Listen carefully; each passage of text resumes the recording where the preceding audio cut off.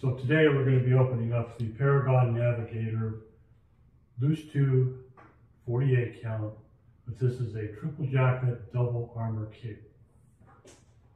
So we're going to start with the first layer.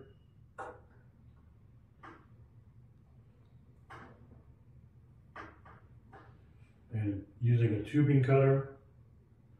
I prefer the tubing cutter because it gives a nice clean cut. You can also do this with, you can take cable cutters and just ratchet it around, or you can use a hook blade razor knife to make your ring.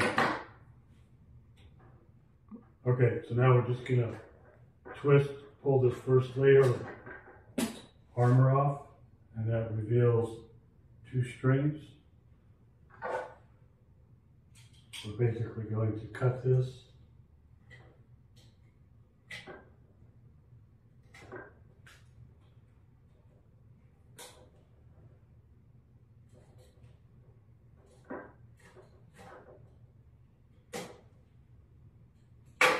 Okay, so now we're down to the second layer of armor. So what we're going to do is we're going to extend the strings down, so taking the hook knife, and we're going to make a little notch right next to the string.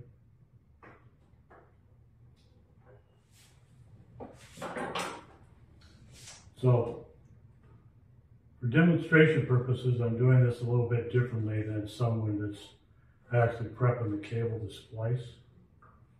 So I'm going to open up the first section so I can get a little bit more view on the second section, and then I'll strip the cable back. So basically I'm just going to walk this cable down, get to a point, get a grip.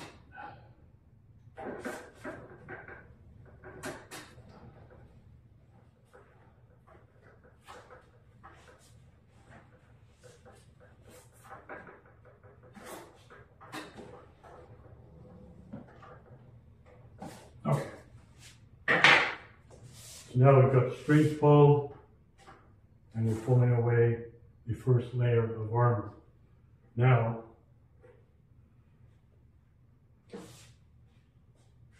usually you can do, this is your actual ring cut on your cable. So this is the cut that you have to be very careful that you don't damage anything below.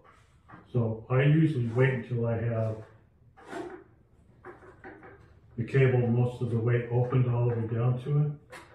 And my strings are above the ring cut because I'm going to pull the strings through the cut to create an open space on the armor to attach the ground strap. With a double armored cable, you technically by code, you need to provide a ground strap for both armors in the cable.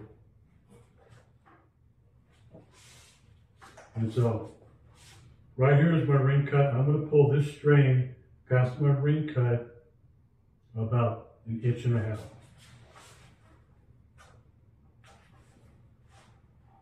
And that's on both sides.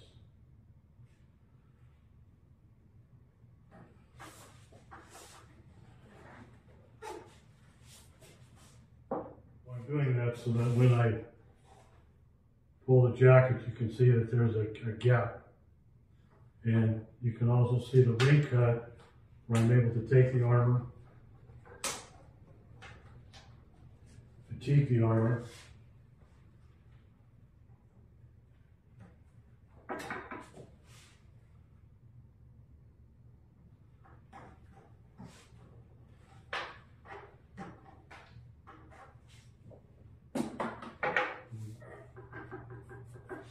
and we're going to loosen up our water block.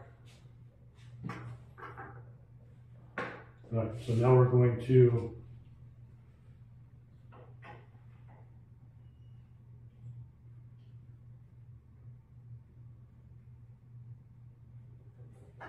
set up the cutter.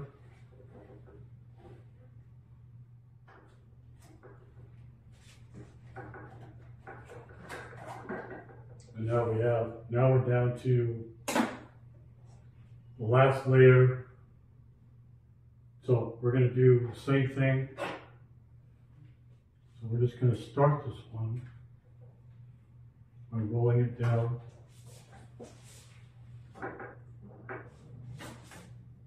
And so always try to pull the string. You can't see it on this side, but I try to pull it into the same channel as the other string as I'm pulling it down. And sometimes you get lucky and you can go all the way down. Other times you kind of have to direct the string, pulling it through. So what I'm going to do is I'm going to pull the string and I'm going to try to get it down to right here.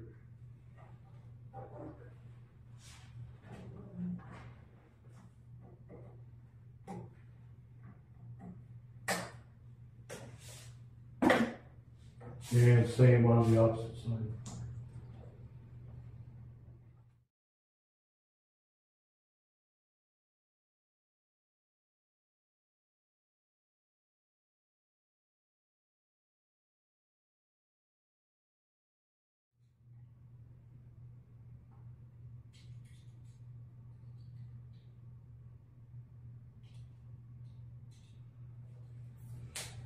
So once you get it to break at the ring cut, it's still a little tough, and now you can just peel it off. You can take your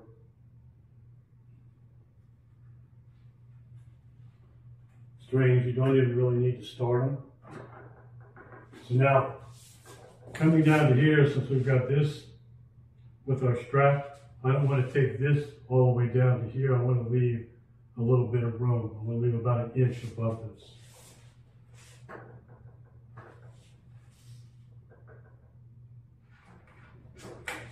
And then once you get down to here, and you get the tear on the ring cut started, now you've got it all off.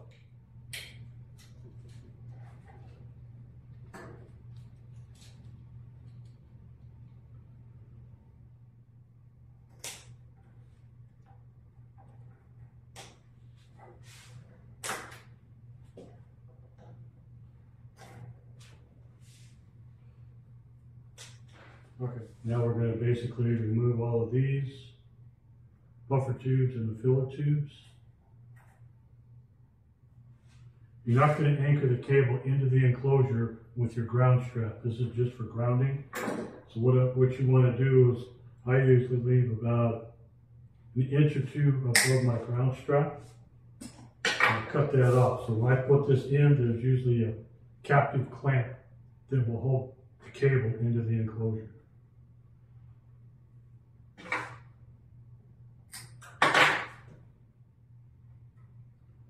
So we're going to cut away the 2 dummy tubes.